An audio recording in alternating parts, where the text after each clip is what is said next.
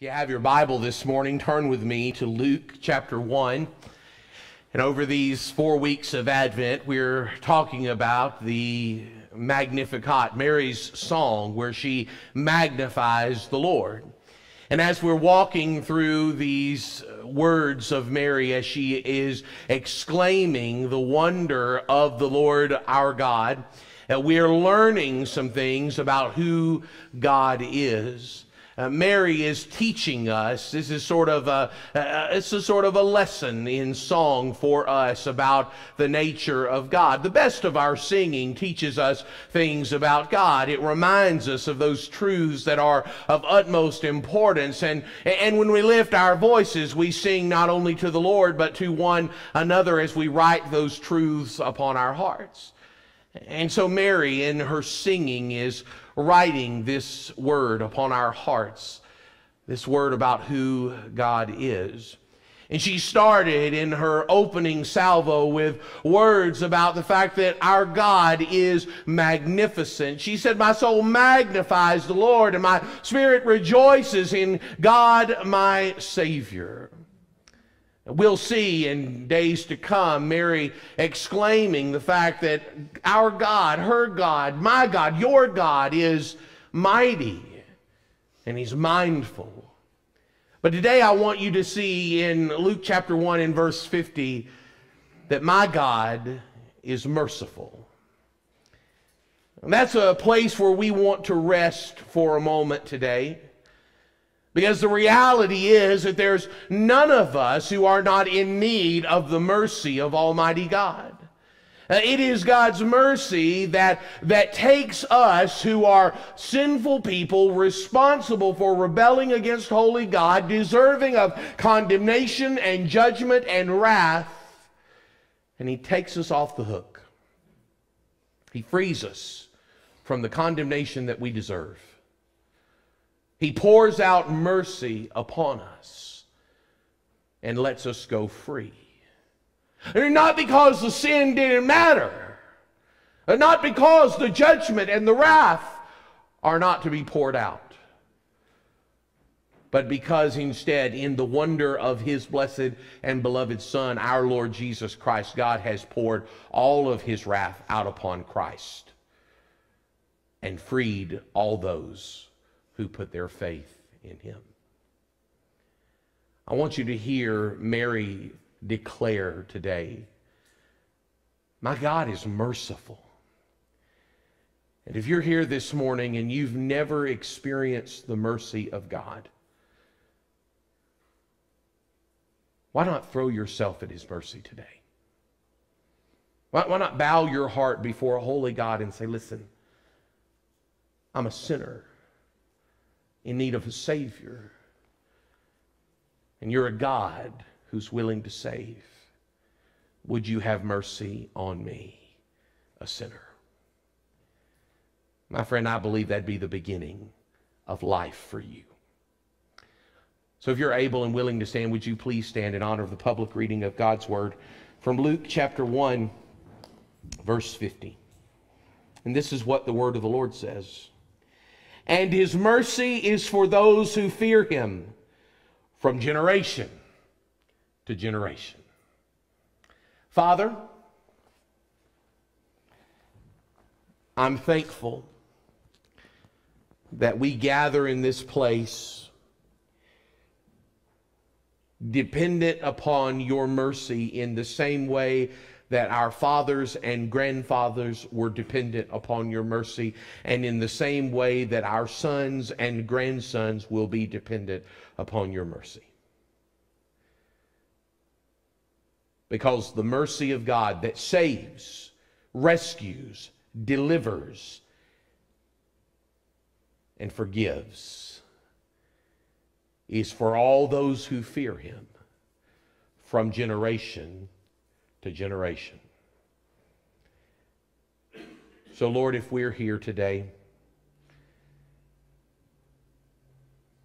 and we've never received that mercy for ourselves,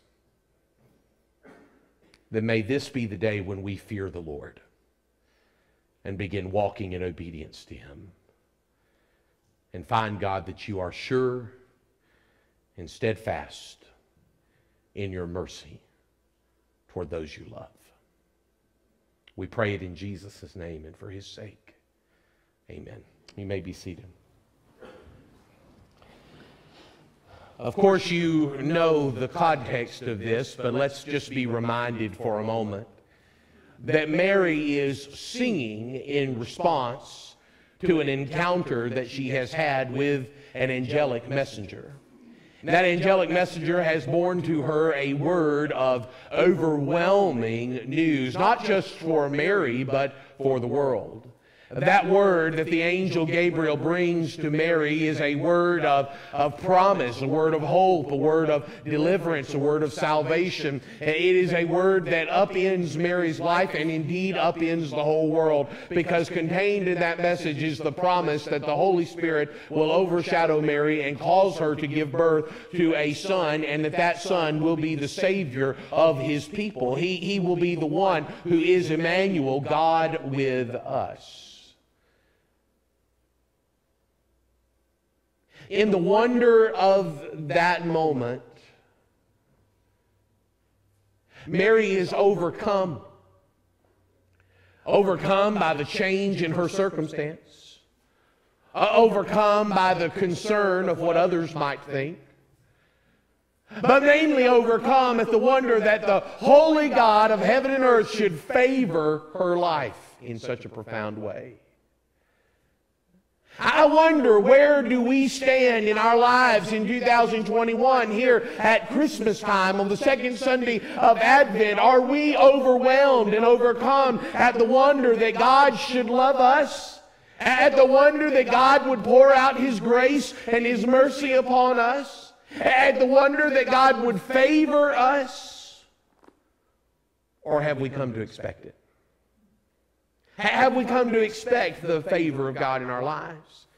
Have we come to count it as just a part of doing business, just a part of the transaction? This is just what comes when you walk with the Lord, when you have a fairly good life, when you sort of do the things that God expects. We know the favor and the wonder. I'm just here to tell you today that Mary, when she experienced the favor of God poured out upon her life, was overcome in such a way that God of heaven and earth would love her, honor her, grace her, favor her, that the only way she could respond was from the depths of her soul to cry out in adoration to the Lord. It ought to mark you. It ought to mark me. I mean, when we remember, when we realize, when we see the wonder of God's grace toward us in Christ, I mean, it all just come bubbling up out of us. Other things do. Other loves, other passions, other zeals come bubbling up out of us. If you don't believe that, and you hadn't been paying much attention on Saturday afternoons in the fall, when we've got that 5.1 surround sound beefed up and roaring through the house, and Daddy's in his chair, his lazy boy recliner propped in front of the television to watch Auburn or Alabama, and he's run everybody else in the house to their own portable devices, because if they say one wrong word, it will mean a family rift before Thanksgiving or Christmas. And we watch that ball game and we turn on that radio commentary because we can't stand to listen to the commentary on the television. Am I striking a note with anyone this morning? And what happens? All of a sudden on the field of play, our team is losing or our team is winning, and it just comes bubbling up.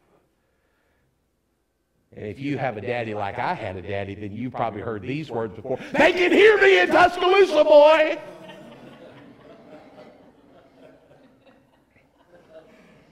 Other loves come bubbling up, don't they? But where's our love for Christ? Where's our affection for the Lord God of heaven and earth? Where's the joy, the peace, the hope, the love, the adoration coming to the Lord of heaven and earth who favors us? I'm just telling you, if you're here this morning, you've been favored. I mean, if you were able to get in your car, come here to this place to worship the Lord God, you've been favored. Do you recognize that? I mean, you all were in Sunday school this morning, most of you, and you probably took prayer requests in your Sunday school class, and somebody mentioned somebody who's really sick, or someone who's fighting a diagnosis, or someone who's in the hospital, or someone who's at death's door. And when you begin to realize, hey, I'm not that person, that means I've been favored. It's not that God doesn't love them, but I mean, my goodness, it's the wonder of God's love for me. It could be me at death's door. It could be me in a hospital bed. It could be me going through long-term cancer treatment. It could be me with a diagnosis that the doctor can't cure. It could be me who suffers overwhelmingly. But God's been kind to me. It ought to cause love for Him, church. I mean, when you realize the favor that God's poured out on your life and my life, the fact that we gather in this place without fear of retribution and are able to worship freely. What a wonder, what a grace, what a kindness of our God. It ought to inspire praise. I'm just telling you, when Mary had that encounter with the angel of the Lord, she was overcome, yes, with concern about her livelihood, yes, with what people might think, but I'm telling you, the main thing Mary was overcome with was praise and adoration to the God who favored her life.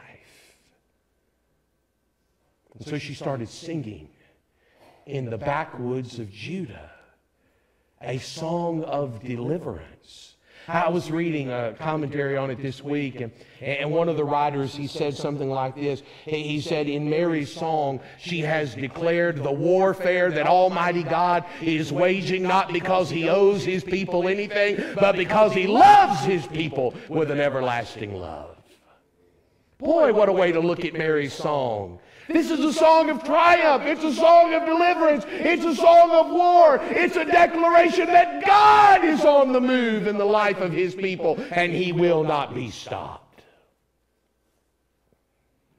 And right there, in the middle of Mary's song, is a declaration from her heart to yours. My God is merciful. She says in Luke chapter 1 in verse 50, and His mercy is for those who fear Him from generation to generation. 6 times in Luke's gospel that word mercy is used. And 5 of those occurrences happen in Luke chapter 1 between Mary's song and Zechariah's song. They're centered, they're concentrated here. It tells us something about the nature of Jesus' act in coming into the earth, doesn't it? It tells us about the fact that Jesus is the embodiment, the personification of the mercy of God toward His people. The fact that Christ has invaded the world and turned it upside down is a proof that God's mercy has been poured out to His people. So I just want you to see simply this morning 2 realities about the mercy of Almighty God. And then I want us to spend a few moments at the end this morning talking about how do we activate the mercy of God in our lives. How do we activate the mercy of God in our lives? So see first this morning in Luke chapter 1 in verse 50, the source of God's mercy toward His people. The source of His mercy toward His people. It says in Luke chapter 1, and His mercy is for those who fear Him from generation to generation. Now, Mary says it is God's mercy. It's not an idol's mercy. It's not the people's mercy. It's not the government's mercy. It's God's mercy that is for those who fear Him. See, the source is in God Himself. So I want you to understand this morning that the mercy of God that He's poured out for you, and the mercy of God that's poured out for me, and the mercy of God that was poured out at the cross for the whole world is a mercy that is inherent. It's a part of, it's built up into the person of God Himself. You say, Pastor, how do we know that? Well, we know that because of the testimony of God's Word. Well, let me just guide you back for a moment to Exodus chapter 34. I love this text. In fact, Exodus chapter 34, verses 6 and 7 is sort of a theme that runs through the whole of the Old Testament that reveals a part of the character of God. So if you say, how do I know the character of God? This is a great couple of verses to memorize. Exodus 34, verses 6 and 7. Because in these verses, God reveals to his people his nature. So I want you to read. I'm going to begin reading in verse 5. It says, the Lord descended in the cloud and stood with him, that's Moses there, and proclaimed the name of the Lord. The Lord passed before him and proclaimed, the Lord, a God merciful and gracious, slow to anger, and abounding in steadfast love and faithfulness, keeping steadfast love for thousands, forgiving iniquity and transgression and sin, but who will by no means clear the guilty, visiting the iniquity of the fathers on the children and the children's children to the third and the fourth generation. See, the Lord reveals about himself that a part of who he is, inherent to his nature, is to be merciful. Now, you and I know not everybody has that gift, right?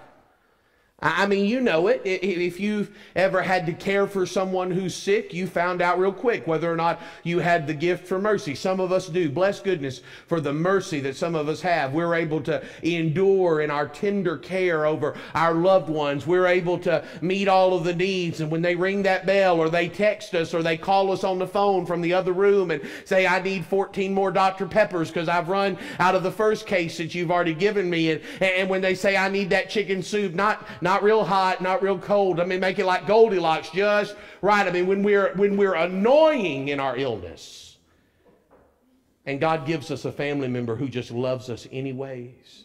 Boy, that's mercy, isn't it? It's amen. We got amens all over the room this morning.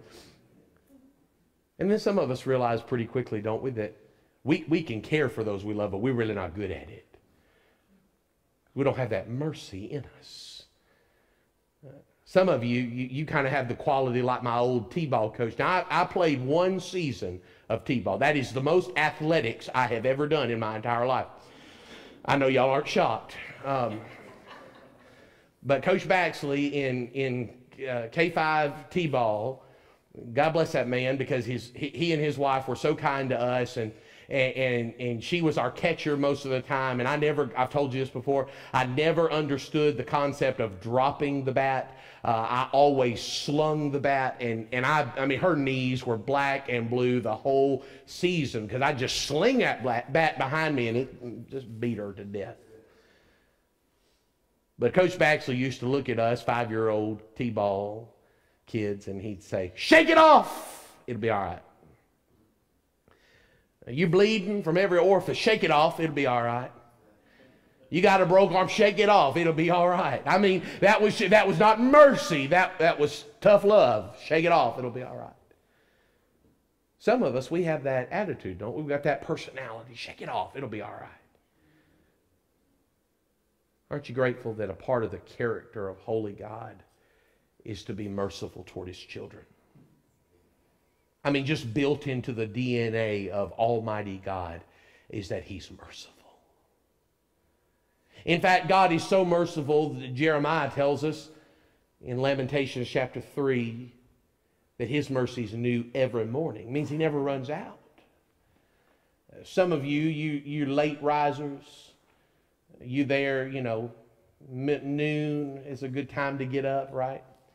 But some of you, I know, y'all are early birds. Y'all tell me, you're up 3 o'clock in the morning, 4 o'clock in the morning, 5 o'clock in the morning. You're up early. You see the sunrise. I like to see the sunset. Some of you are all about that sunrise. I have to see the sunrise pretty often, but I'd much rather watch the sunset. But some of you are all about that sunrise, and so I just want to invite you to think about this morning. You probably already thought about it. When you look at that sunrise early in the morning, it's just a reminder that God's grace and his mercy is new to you that day.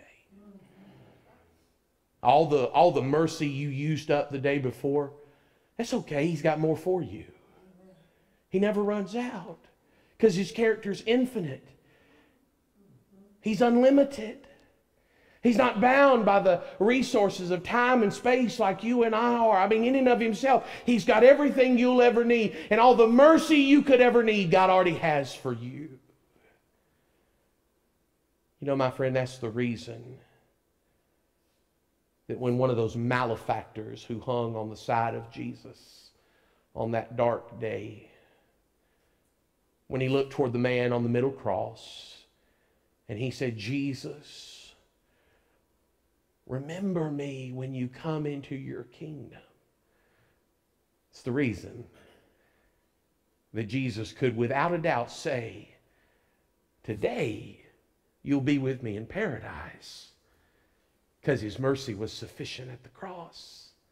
It's the reason when old blind Bartimaeus was sitting on the side of the Jericho road and he heard a crowd passing by. Said, hey, who's that? Who's the guy in the crowd? They said, that's Jesus. He said, Jesus, son of David, have mercy on me. And Jesus had mercy on blind Bartimaeus. I mean, it's the reason when you're down in the pit of your despair, when all hope is lost, when song has given way to sighing, when the doctor has made a diagnosis, when the banker says you can't pay the bill, when you're broken in your home facing the divorce lawyer, when you're absolutely undone with caring for your parent who has dementia or Alzheimer's. I mean, it means at the end of the day, when you don't know how to go on, God's mercy is sufficient because its source is in Him.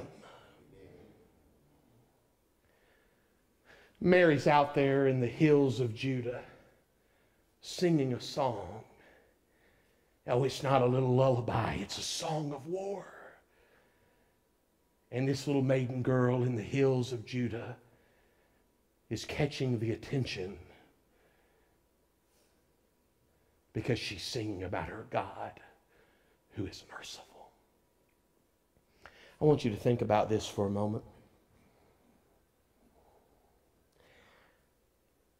Who heard Mary's song?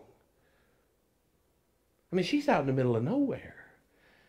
Maybe Elizabeth and John, maybe they hearing this song, or Elizabeth and Zechariah, they're hearing this song, and maybe they grab some scroll and they write down a few words. But I mean, nobody had a tape recorder. Nobody had a Walkman.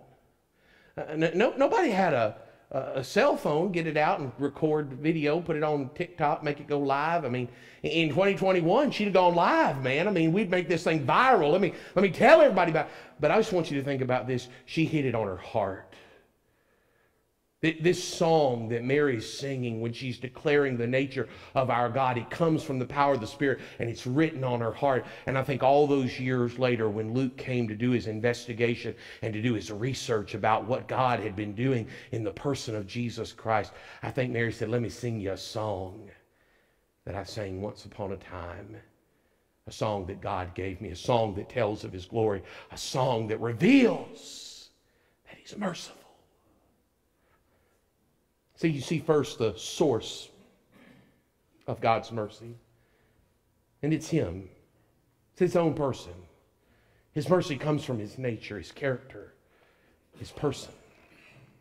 But then I want you to see the scope of His mercy. Well, look at Luke 1.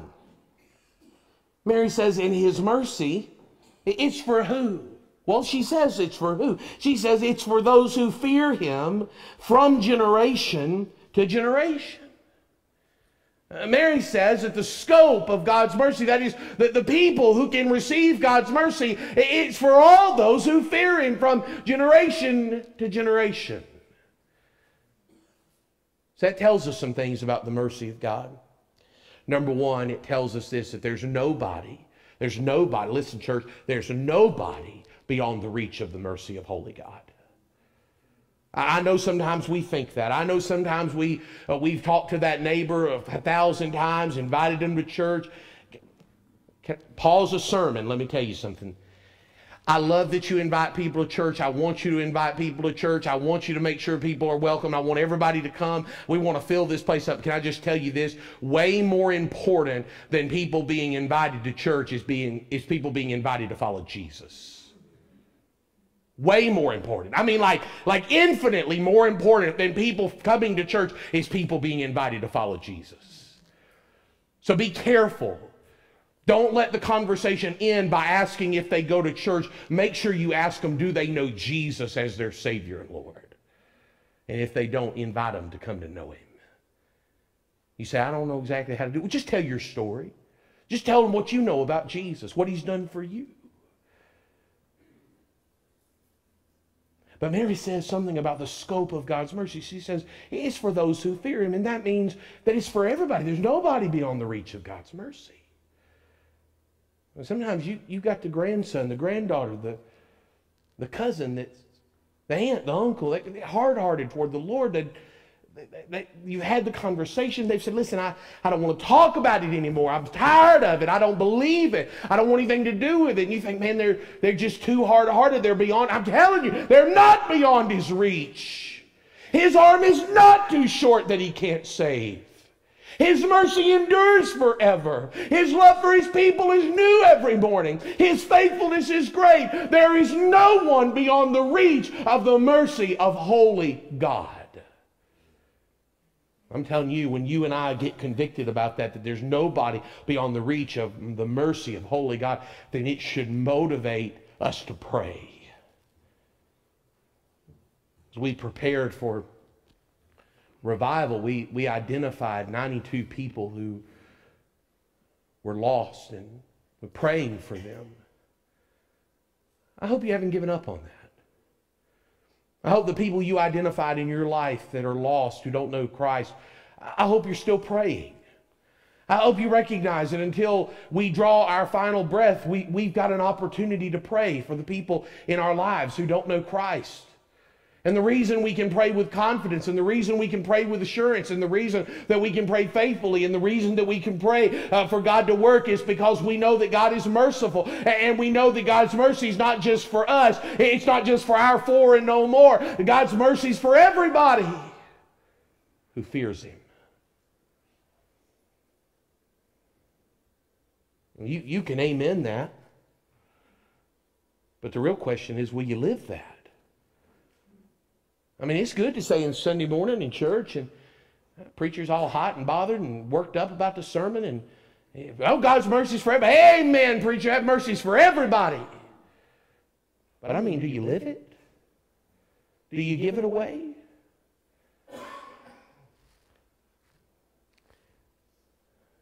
Y'all know everybody's looking for help right now, right? I mean, everywhere you go, the signs are just unreal, the amount of help people are looking for. And one of the things that I bet you've noticed, that we've noticed for sure, is that means that things are moving a lot slower than normal in the grocery store, in the restaurant, in the bank, in the post office. I mean, in all the places where you normally go to do your business, things are just moving slower. It also means that details are being missed, right? It means that the people who are working, a lot of times they've not been there for very long. They've not gotten the training that they need. They just signed up to work, and somebody put them to work, and they're doing the best they can with what they've got. And they, one of the ways that you and I show the mercy of God is by just letting some things go. We went to dinner last night, and it was kind of a shambles. I mean, it wasn't anything like what it was supposed to be, and service wasn't like it normally is, and the food didn't come out like it ought to. And anyways, we didn't say much. It's all good. It doesn't really matter that much. And we were going to check out and pay the bill, and the cashier said, "Hey, how was your food? How was your service?" And I said it was fine. We paid the bill, tipped our server, walked out, and I told Mary, I said, "What good does it do? They know. They're overwhelmed already. Just let it go," right? I'm telling that to me, right? I'm saying it to her, but I'm telling it to me. Just let it go. I'm just telling you, what would happen, church, if the people of God called Friendship Baptist Church decided, you know what, the mercy of God is for everybody. And one of the ways that we're going to show that this Christmas season is by not getting all worked up over things that have no eternal significance. Instead, we're going to tip the server extra. We're going to demonstrate the smile to the worker in the post office. We're going to make sure that the guy at Publix that offers to take our groceries out, that we don't overwhelm him because he's already got to take groceries out for 15 million other people. I mean, we're just going to go the extra mile. And then when we do it, we're going to, because they'll do this to you, right? They'll look at you and say, "Are you sure?" Right? They'll say that to you. "Are you sure?" And then that's your opportunity. That's when you just say, "Absolutely. Jesus showed mercy to me. I just want to show grace to you. Be blessed in His name." There's a little witness. Can you imagine what would happen if the people of God called Friendship Baptist Church just decided all of a sudden we're going to take the mercy of God for all people seriously and stop getting hot and bothered over things that don't matter and start showing the love of God, the mercy of God, the covenant faithfulness of God to people who need God in their lives? Man, it changed the world. See, the mercy of God's for all people. Mary said, and His mercy is for those who fear Him from generation to generation. And that means this, that the same mercy that was needed by your grandparents and my grandparents, by your grandchildren, and one day my grandchildren, we're not there yet, but I mean one day, the same mercy that they need is the same mercy we need. We're all dependent upon the same thing. See, there's not a new gospel. Oh, we got a new generation. We got a new generation of people who are lost and undone in their sin in ways that you and we struggle to imagine, to understand. We've got a new generation of people who are walking away from the Lord, who have no understanding of the claims of Christ upon their lives, who have no desire to relate to God in any way. I mean, that's just a part of the world in which we live. But I'm just telling you, the thing that the people of our generation need is the same thing that our parents' generation, our grandparents' generation, and our great-grandparents' generation needed. It's the mercy of God demonstrated in Christ. His mercy is for those who fear Him from generation to generation. It means there's no other way. There's no other path to redemption. There is no other way that leads to life. It's all dependent. We're all dependent upon the mercy of God in Christ. But I want you to see this morning what Mary says. She says, and His mercy, that means the scope of the source of His mercy is God Himself. His mercy is for those who fear Him. That means it's for all people. His mercy is for everybody. His scope is to everyone. But I want you to notice that phrase there that Mary says. His mercy is for those who fear Him. See, we could come together this morning and have a real nice short sermon and talk about the mercy of God, that His mercy is sourced in Him and its scope is for everyone, and give the invitation right here. Receive God's mercy. And I think we'd all walk away and go, still not exactly sure what it means to fear the Lord. I mean, if that's the thing that activates the mercy of God in our life, if it's our fear of God, if it's our reverencing of Him, if it's our awe of Him, if it's that holy adoration that activates the mercy of God in our life, then maybe we need to spend just a moment this morning talking about how do we fear the Lord. I mean, in practice, how do we do that? So I want you this morning to just think for a moment with me about, first of all, some things that the fear of the Lord means. And then I want you to see three ways that we can activate the mercy of God in our lives by fearing the Lord. So let's just consider for a moment what we know about the fear of the Lord. What does that mean in our lives as the people of God? Well, number one, the fear of the Lord is wisdom. As Job says in Job 28 and verse 28 that the fear of the Lord is wisdom. In Psalm 19 and verse 9 we learn that the fear of the Lord is clean and it endures forever. That word clean there in Psalm 19, it's talking about purity and being without any sort of imperfection. It's the idea of gold that is refined beyond dealing with any impurity. It's perfect. It's altogether right. It's exactly what you want. It's of the highest reward. And that's what the psalmist says the fear of the Lord is like. It's that thing that's priceless in our lives. In Proverbs 1 and verse 7, we learn that the fear of the Lord is the beginning of knowledge. In Proverbs 8 and verse 13, we learn that the fear of the Lord is the hatred of evil. Part of what it means to fear the Lord is to agree with God about the things that He says, both those things that are righteous and those things that are sinful and evil. It means we agree with Him. We say, God, you say that's sinful, I say it's sinful. God, you say that's holy, I say it's holy. I agree with you because all of your judgments are right. In Proverbs 10 and verse 27, we learn that the fear of the Lord prolongs life.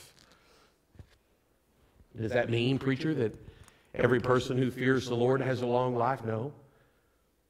Remember, brothers and sisters, that the Proverbs are just principles. They're axioms on the normal way of life. This is what normally happens. And so one of the things that the writer there is saying is, listen, if you live in a fear of the Lord, if you do the things that God commands you to do, it will tend to bring a longer life. It will tend to lead to human flourishing. In Proverbs 14 and verse 27, similarly, we learn that the fear of the Lord is a fountain of life. In Proverbs 15 and verse 33, the fear of the Lord is instruction in wisdom. In Proverbs 16 and verse 6, the fear of the Lord is a pathway away from evil. In Proverbs 19 and verse 23, the fear of the Lord leads to life. Say, is this just an Old Testament thing? No. In Acts chapter 9 and verse 31, we learn that the fear of the Lord leads to the multiplication of the church. I said that right. Go search it out for me. But Acts chapter 9 verse 31, when you look at what caused the church to multiply, one of the qualities of the church that multiplied, that grew, is that they feared the Lord. I'm just telling you. We can be good people and not grow. We can be giving people and not grow. We can be kind to people and not grow. But if we fear the Lord, there's a growth that comes from that. I mean, I don't mean you individually. Some of you say sometimes, preacher, you get all worked about, I'm doing these things. Yeah, I know you are, but what about all of us? What about the whole body? The whole people of God called Friendship Baptist Church, where are we collectively doing the things that God has called us to do? I'm just telling you, if we collectively fear the Lord, if that'd be a part of our life as the whole people of God, it would lead to the growth of the church, the flourishing of God's people, the multiplication of disciples in this place. In 2 Corinthians chapter 5, verse 11, we see that the fear of the Lord motivates evangelism. There Paul talks about the fact that because we fear the Lord, so we proclaim His word. There's a call on our life to make disciples, to proclaim the gospel, to share the story of Jesus. Maybe one of the reasons that we don't do it as faithfully as we should, or maybe even at all, is because we don't have a right fear of the Lord. So I want us just for a moment this morning, as we come to the end of this, to note 3 ways that we can fear the Lord and so activate His mercy in our lives. You see, Mary says, and His mercy is for those who fear Him from generation to generation. So let's answer the question, how do we fear the Lord? I want you to see 3 ways. And we're going to use the acronym ACT. Because fearing the Lord is an action. It's something that we do. It's not something that we are. It's not something we consider. It's something we do. And so I want to use the word act, and I want you to see just 3 simple ways that we can fear the Lord and so activate God's mercy in our lives. Number 1 is this. We accept the Lord's conviction and correction concerning our sin. One of the ways that you fear the Lord actively in your life is to accept the Lord's conviction and correction concerning your sin. You see, brothers and sisters, the reality is we're all sinful people. I mean, we're actively sinful people. Maybe not right here, maybe not right in this moment, maybe not even on Sunday. I mean, maybe you could go all of Sunday, but I'm just telling you, even those of us who've walked with Jesus a long time, those of us who've experienced the sanctifying power of His Spirit, those who can say we're more like Jesus today than we were a year ago, a decade ago, 3 decades ago. I mean, even those of us who walk with Him closely, we're still sinful people. If you're 8 or 98, you're still sinful. There's never a point in this life, on this side of eternity, where we get to the place and say, I have arrived. I'm okay. God doesn't have to do anything else with me. It's all done. See, we're always prone to wander. In fact, that's the reason that the old song says, He's still working on me to make me what I ought to be. Took Him just a week to make the moon and the stars, the sun, the earth, Jupiter, Mars. How loving and patient He must be. He's still working on me. Because God's still working on you, because you're still a sinner, because I'm still a sinner, I think the way that we begin to fear the Lord in our life is to accept His conviction and His correction concerning our sin. So how does God do that? Well, number one, He does that in His Word, doesn't He? I mean, if you're here today, you've put your faith in the Lord Jesus Christ, you're His by faith, then you have the power of the Spirit at work in your life. So that means when you open this book, it's not just words on a page, it's the living Word of God. It comes to life. The more that you read it, the more that you'll understand it. If you don't understand it and you'll ask for wisdom, He'll give you wisdom and understanding, and this Word will come to life to you, and it will begin to feed you and nourish you and strengthen you and correct you and convict you. And all of a sudden, where you say, I didn't exactly know that I had any sin in my life, I thought I was a pretty good person, God, by the power of His Spirit and the truth of His Word, will begin to shine the light on the darkness in your life and in mine.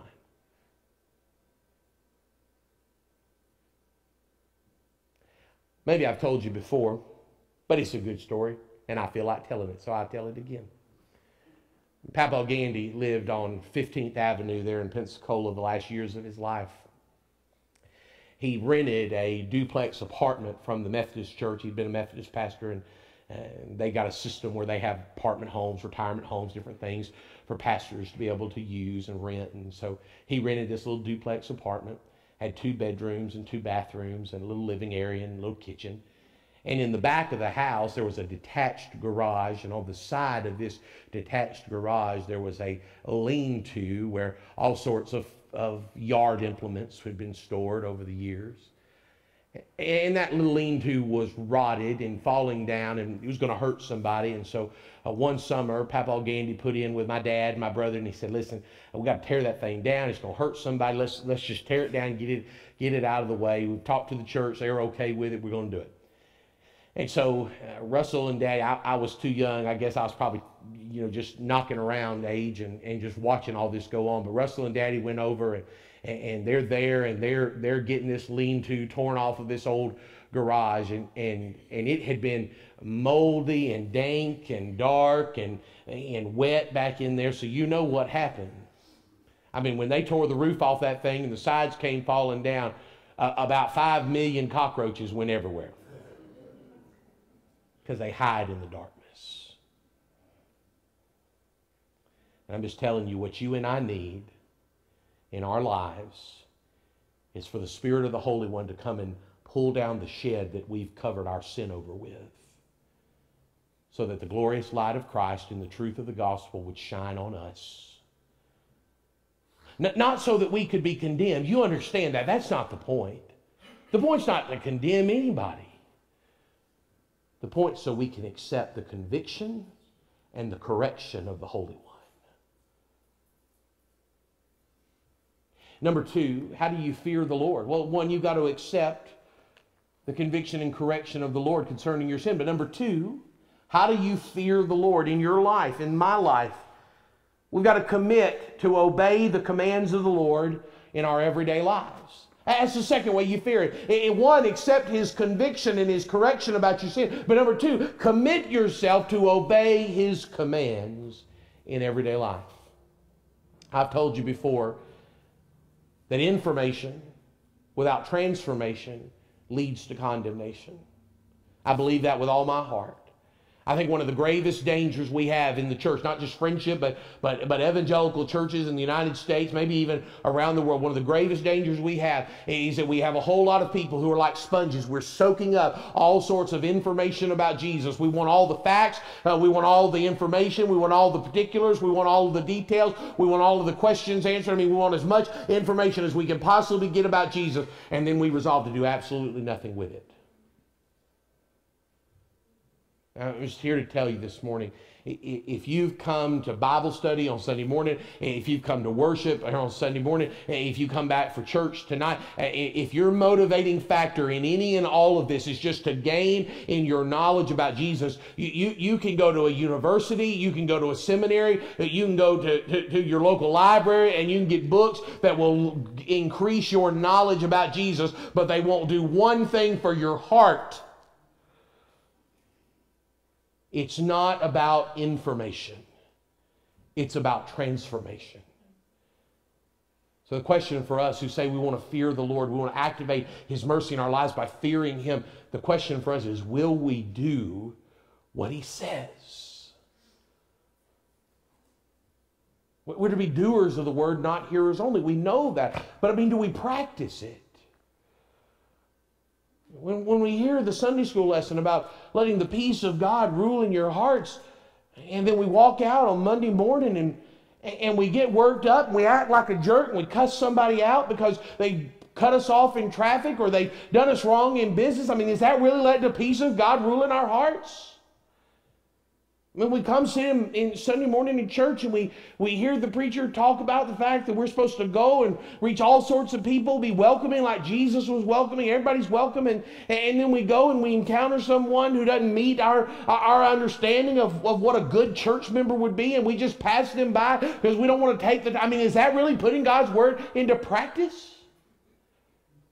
We're all guilty. I'm guilty. I'm guilty of hearing the word and ignoring the word. I'm just telling you, if we want to be a people who fear the Lord, then at some point we've got to decide that in our hearts, in our lives, on an everyday basis, not just on Sunday and not just on Wednesday, but every day, we're going to do what God tells us to do. We're going to obey the commands of the Lord. I'll just tell you this. Remember the words of Jesus, who taught us that His commands are not burdensome. That to be yoked to Him is to learn a new way of living. It's to be unburdened from the world so that we can know the real work of the kingdom of God. I'm going to tell you why some of us thrash against God, why some of us are burned by Him and bitter towards Him. You want to know why? It's because we're trying to do what God's called us to do while we also do what we want to do in the power of the flesh. You can't do the work that Jesus calls you to. You can't be yoked to Him if you aren't unyoked from the world. You can't take on His work if you don't unburden yourself from the world. I'm telling you, if you try to serve two masters, it will make you bitter, it will make you sour, it will make you burdened, and one day it will make you lost for eternity. One of the ways that we fear the Lord is just to commit ourselves right here today. God, I may not have done it before, but from here on out, I want to do the best that I can for as long as I can to obey the commands of the Lord. And that means I'm willing in Sunday school, in church, but on a daily basis as I open the book to listen to the word of the Lord so that I can do what you say.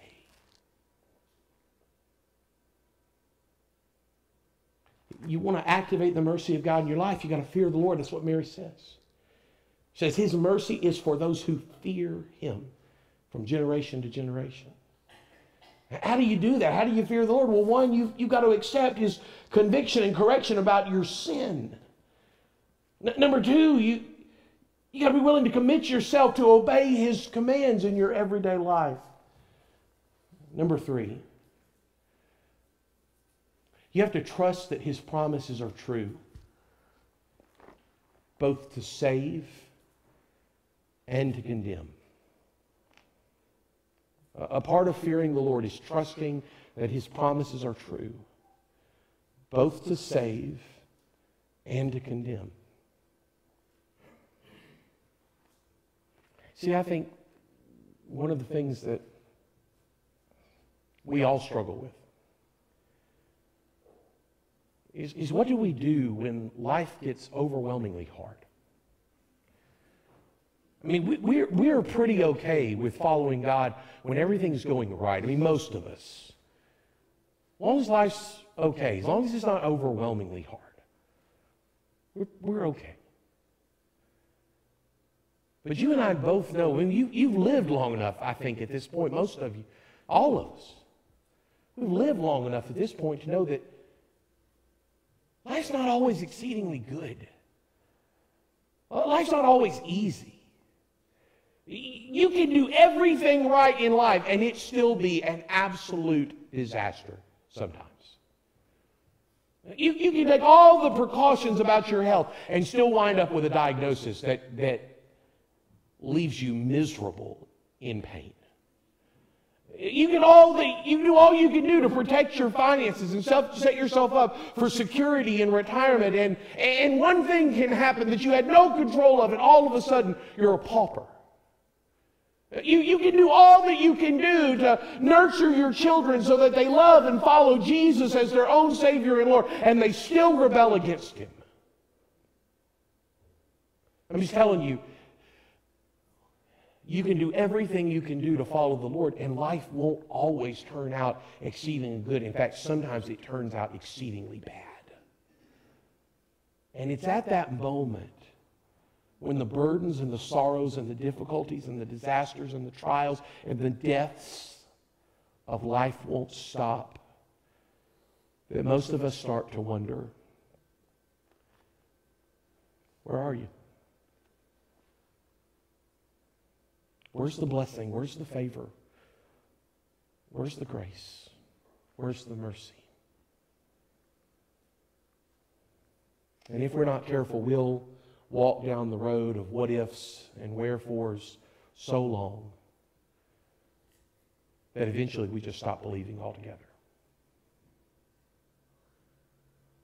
When in reality, a part of fearing the Lord so that His mercy is demonstrated to us is that we trust that His promises are true. To save and to condemn, to rescue and to destroy, to forgive and to pour out wrath. And if we, in the midst of our sorrows and our sufferings, where nobody else sees the horrors of our heart except God alone, are able to say, Lord, I don't understand you, but I trust you. Oh, then, my friend, we're at the point where mercy is poured out.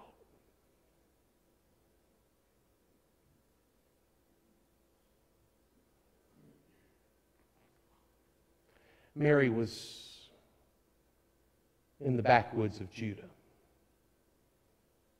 overcome by the favor of God poured out in her life. And she started singing a song about who her God is. Her God and our God. My God and your God. And she said, my God is merciful. I'm just here to tell you this morning, my life isn't perfect, but I've experienced mercy at every turn. And I've got a reason to praise Him today. How about you? Have you experienced the mercy of God in your life? Do you know what it means to fear the Lord? so that you might activate His mercy in your life? If you do, you've got a reason to praise Him too. And if you're here this morning, you say, I don't know about His mercy. I've never followed Him in faith. I've never feared Him as my own Lord. My friend, you could start today. I mean, just right here in this place. There where you sit in a moment when we sing, you could step forward. Say, I've never known His mercy before, but I know it's for me. I know it's for today. I know it's for those who fear Him. I want to fear Him as my own this day.